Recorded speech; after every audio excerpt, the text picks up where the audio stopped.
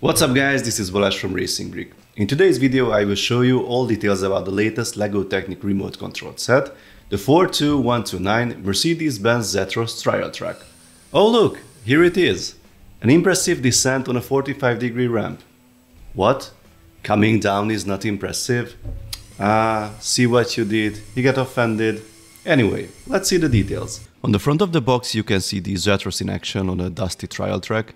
That was probably not the best idea in the world, I will tell you later why. We see the Control Plus logo and the apps interface as well. On the back of the box there are some feature details and a photo of the real truck with a few impressive numbers. As you can see on the side there are 3 large motors, 2 for drive and 1 for steering, a medium motor which is called Simple Medium Linear Motor in LEGO.com language, and a Technic hub. Let's open the box. Besides the bags we have a smaller white cardboard box inside. Honestly, I was too excited about the set, so I forgot to count the bags. As you see in the manual, the building process is split into 6 phases. Despite the branding, we get 0 extra information about the original model, unfortunately. Here is the part list, feel free to pause and check the details. One interesting new piece from the set is the tire. The diameter is 81mm, it fits between the tire of the 4x4 Extreme Off-Roader and the one from the Jeep Wrangler. We also get a lot of the 11 module long flip-flop beams, similar to the ones I showed you in the heavy-duty tow truck. I hope you already saw that video. If you missed it, then the link is in the top right corner. Now let's start building. The first item to build is the support for the 2 driving L motors. Apparently the whole truck is built around them. The central differential is added, driven by the 2 motors with a 1:1 gear ratio. There's a drive ring added with the orange wave selector. That axle has a physical stopper that limits the rotation between the 2 positions of the drive ring to lock and unlock the central differential. We start to build the gearbox controlling the differentials, and here comes the medium motor, used for the first time in a Technic set. Most of the gears added so far are connected directly to the medium motor, which will control the differential lock. I use the standalone 88015 battery box to show quickly how it will work. Please note that this is not the Technic hub that comes with the set. As you see, there are 2 outputs from the motor at the moment, both geared down significantly, and they will go through the 2 heavy-duty clutch gears. The purpose of the motor is only to control the differential lock. Here is the new reinforced sliding CV joint. It's slightly longer than I expected, as I thought the length of the sliding part is 2 modules.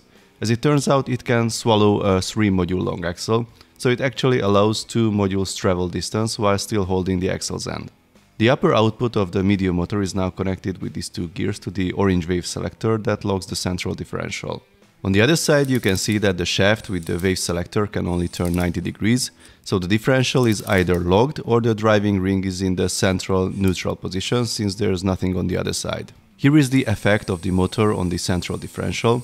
If the differential is unlocked, the front and rear drive shafts can turn independently. If I turn on the medium motor, it will rotate the orange wave selector that locks the differential. After turning 90 degrees, the clutch is engaged, so it will be used by the app for a very minimal time. With the locked differential, you can see that the front and rear drive shafts rotate together. The whole assembly gets a sturdy cage. It is really required to withstand the forces of the gearbox switch. Here is a second shaft added on this side. It goes through the other clutch gear. It will be used to engage the differential lock on the rear axle. Here are the longer flip-flop beams introduced in the off-road buggy, allowing some interesting new connection types as you can see here.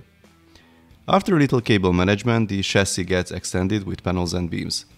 It's interesting to see the panels being used as a structural element in the build instead of the beam-only setup, and there are also angled beams used to distribute the forces. Here is our build at the end of bag 1. The structure was extended in both directions. Here you can see the radiator fan, so this will be the front, I guess. We can also see the pieces that will hold the front axle. This is the second appearance of these wheel hubs after the 4x4 Extreme Off-Roader. There's an interesting layered structure with half beams to support the wheel hubs. Here comes the new shorter 11 module long flip-flop beam. As you see, it allows us to basically custom build support frames. This is the locking mechanism for the rear differential. When it is open, the 2 wheels can rotate independently. Once it is closed, the differential acts as a single axle and the wheels rotate together. A pretty interesting way of securing that red tow ball in place, the extra friction from the bar makes it very difficult to remove. Suddenly we got a whole bunch of gears here and 2 shafts on the top of the axle. The first one will drive the differentials through the series of gears here, and then with that black 22th bevel gear that is perpendicular to the red gear of the differential. The other shaft will control the differential lock. The axle is secured with some extra pieces and starts to look like a tank now. Well, it is not just the look, it really feels as solid as a rock. I hope I don't have to take it apart anytime soon. Time to connect it to the chassis. There's an interesting warning in the manual. You have to make sure these shafts are aligned to be in sync with each other on both ends of the axles to ensure a smooth rotation. It's not the easiest to make it work. Then comes disassembly, another tricky situation to solve. The toe ball is properly connected, we need to make sure the springs are also in a correct position. A surprising way to attach the shock absorbers, since there's no axle holder, the axle can simply slide out. I'm sure there will be an additional part holding it in place from the outside. Well, here they are. These panels will keep the axles in place.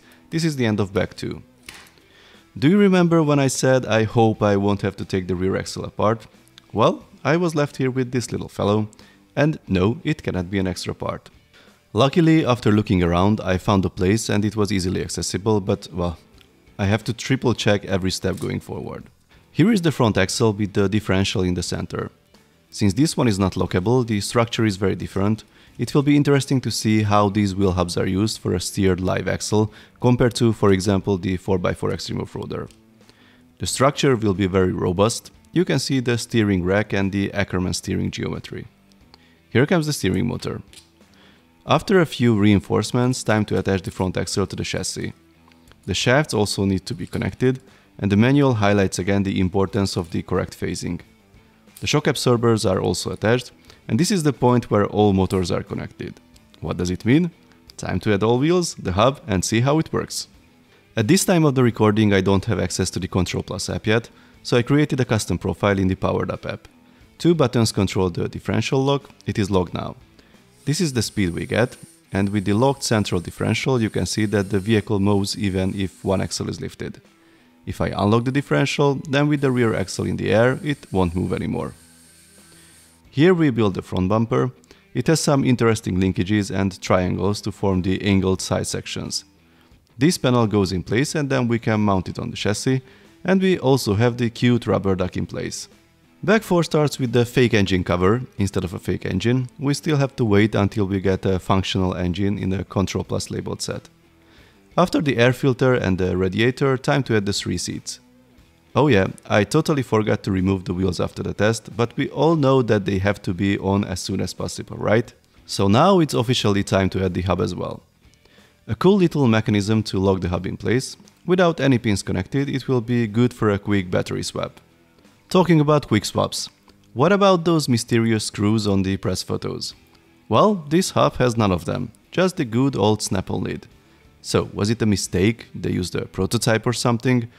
Well, the only thing we know so far is that this set comes with the old style battery cover for sure, but as usual there's no official word about future products or changes. Okay, LEGO, this was a pretty cheap move. I mean, I can't recall when we had a sticker on a 1x1 round tile last time, they usually come printed. I always become nervous and mess it up, just like this time. It was also kind of expected and understandable considering the structure, but now it's confirmed, no functional steering wheel. We built some things here with lots of tiny parts, and suddenly it becomes one of the doors. I like the rear view mirror setup with a half stud offset, always the small details. The other side is done as well, time to mount them on the chassis, and here comes the rest of the engine cover. The roof has some nice phone handsets at the front and an antenna, which will be the first item to lose when we roll over with the truck, because well, that's what happens with trial trucks, right? Well, hopefully this roof rack will protect it. Oh, by the way, it's not just a roof rack, more like a roll cage. We get side protection as well. Here is the dashboard with the windshield wipers, they look pretty cool. The dashboard sticker on the other hand is a bit weird as it seems to be squeezed. Maybe the original dashboard is angled and the sticker tries to represent that, but looks funny to be honest. The last item from bag 4 is the snorkel. Bag 5 has surprisingly few amount of pieces, we will build the hood. I forgot to mention in my previous video, but this set marks the glorious return of the lightsaber bar piece in dark bluish grey. I did not realize why it is a big deal until I checked the prices on Bricklink. 6 euros for a single piece? Wow! Better sell your stocks guys quickly. A pretty cool and interesting way to mount a system piece to a Technic assembly, isn't it? We have, by the way, a big printed Mercedes logo here, so again, I don't know why we couldn't get one for the steering wheel. I'm supposed to have a grey piece, but I have a black one. Can you see where I made the mistake? This is why LEGO has color coding for the similar pieces, to help folks like me. Time to mount the hood. It's a bit tricky, but if it's done, we only have back 6 left. We are focusing on the rear section now, added mud flaps, the rear lights, and now working on the bed.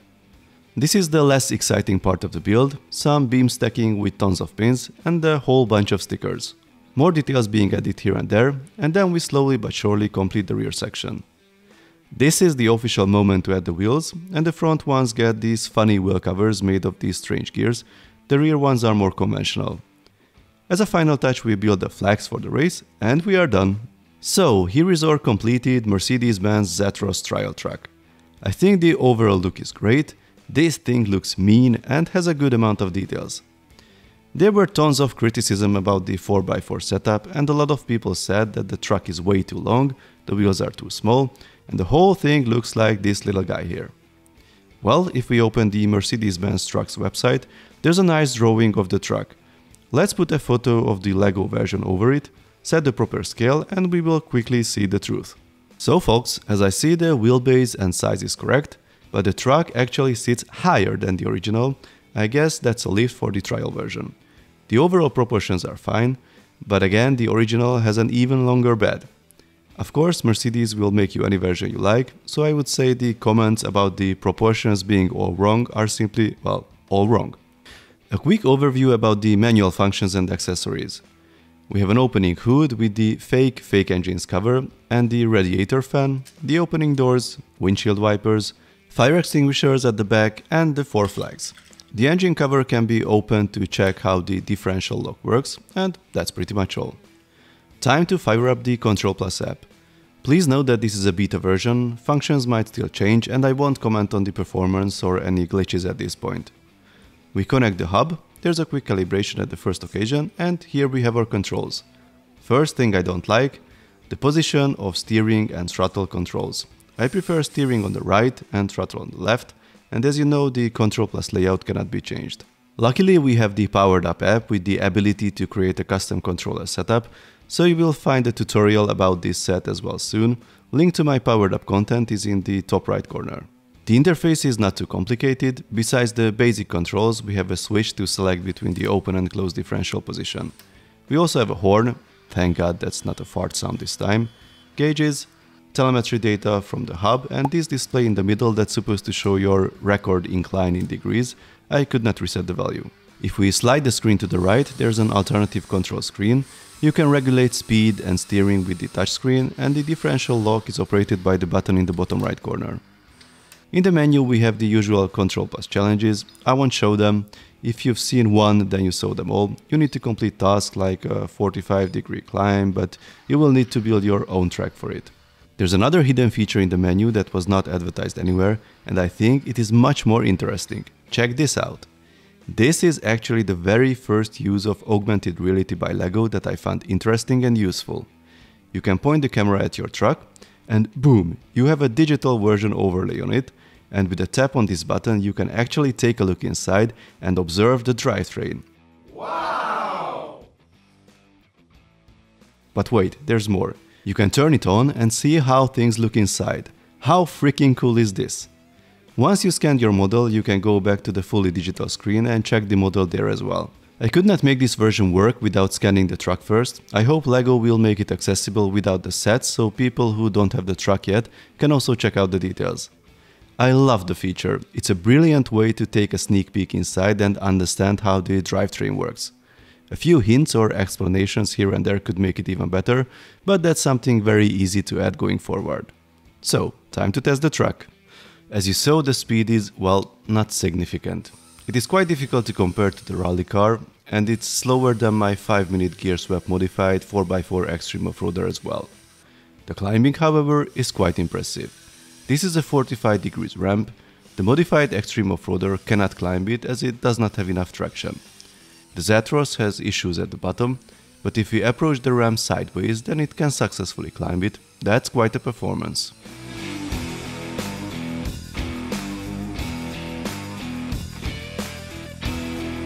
Now let's see the Duplo challenge. With the open differentials, once the wheels don't touch the ground, the truck stops, quite understandable. If we engage the differential lock, the situation changes quickly, all the power becomes available. Yes, it's actually too powerful, so I will have to hold the plate.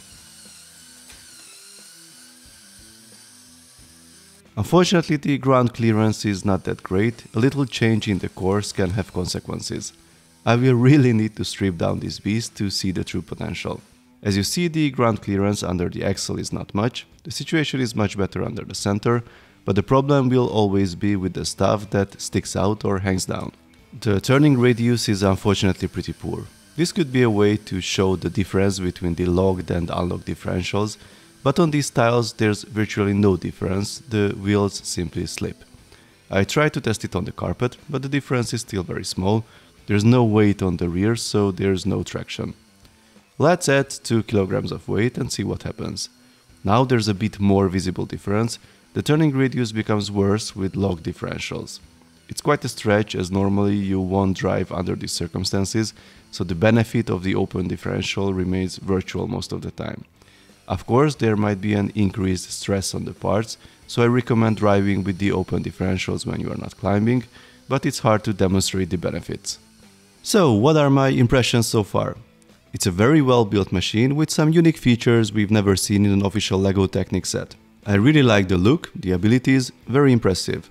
I think as a trial truck it might have too many things on it that can be potentially knocked off, but I understand that the look is also important. I still miss some locks here and there. The hood might open by itself during a descent, the doors can open as well easily. If you want to focus on the truck trial aspect more than the look, then it's easy to remove the extra stuff and secure the floppy parts, but I think the hood is probably the weakest point that would have required an official solution. For me, the overall impression is still positive, but now a few words about why some people won't be happy with it at all. Please note, most of these come from the fact that it's a kid's toy in the first place and not a purpose-built RC machine, but I think I have to talk about this as you guys will say that I'm only highlighting the good stuff. First of all, this is not a trial truck built for outdoor challenges. LEGO does not recommend you to bring it outdoors, and the reason is super simple. The differential locking mechanism and every functioning rotating part is exposed to the elements. A little dust or some gravel goes in it and it will jam, or even worse, the plastic gets damaged easily. Of course, you are free to do anything you feel like with it, and yes, I will obviously take it outside, but be warned. Another reason, the differential lock is well made, I think, and it's quite unique, but with this setup, honestly, it does not make a big difference. The effect of the open differential is clearly visible when one of the wheels loses traction, but indoors, under normal circumstances, you can practically run it with closed differentials all the time. There's almost no any weight on the rear wheels and the LEGO tires won't stick at all, so the wheels simply slip a bit and correct the speed difference this way. Again, super easy to understand, LEGO don't want stuff to break or wear out quickly if you don't pay attention to it. The shock absorbers also seem to be too hard. A softer setup would be more realistic. Ideally, you should see more flexible axles, but then you would risk the wheels touching the body or the chassis. But these are all complaints from a hardcore LEGO Technic RC enthusiast perspective. As a kid's toy that needs to meet tons of different needs, I think it is a well-balanced set, has an impressive performance, it's a great demonstration of locking differentials and fun to drive around. Now a few words about the price. It is around 300 euros or dollars, which is a lot of money in most of the countries, but I will rather try to put it in perspective by comparing it to other LEGO sets. Since the pricing varies by country, to make it simple, I will use the US price. A direct competitor can be the 4x4 Extreme Off-Roader. That one goes from $250. Only $50 cheaper, but the piece count is less than half of the Mercedes and it has less functions, so I think that makes the Zetros a better deal. I always hear opinions saying the powered up parts made the new sets incredibly expensive compared to the old ones with power functions. Well, I think memories are blurred and always seem to be nicer with time, but let's see some numbers. I think it is fair to compare some fully remote controlled power function sets with the Zetros, and there were not many of them. The 93-98 4x4 crawler, released in 2012, price was $200.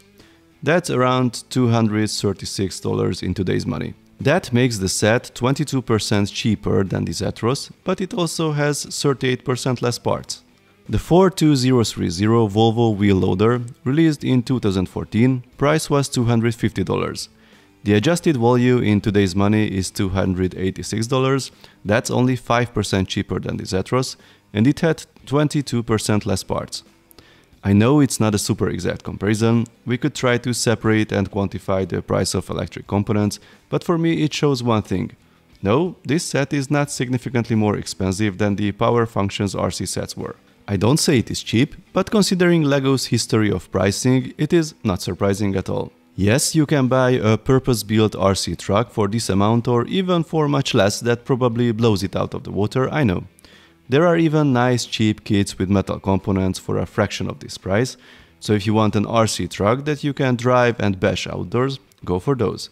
But this is a completely different construction toy with a different purpose, and it has the versatility of the building system. Now, to justify the price difference of the hardware, we only need the software and control part to catch up and offer a similar flexibility and ease of use. Hint: we want proportional physical controls. So, as the newest offering from the LEGO Technic RC range, I think it is a decent set. If you like the look and the abilities, and you can live with the price, I think you won't be disappointed. As a trial truck, I wish it was a bit more simplistic, with less parts to lose, and some of them more secured, but if you do something, do it with style. Please let me know your thoughts in the comments. I know there's still very much to test and show with this set. I will have more content coming, so please give this one a thumbs up if you like it, and if you don't want to miss the upcoming cool videos with this set and the others, then don't forget to subscribe and smash the notification bell. See you next time, bye bye.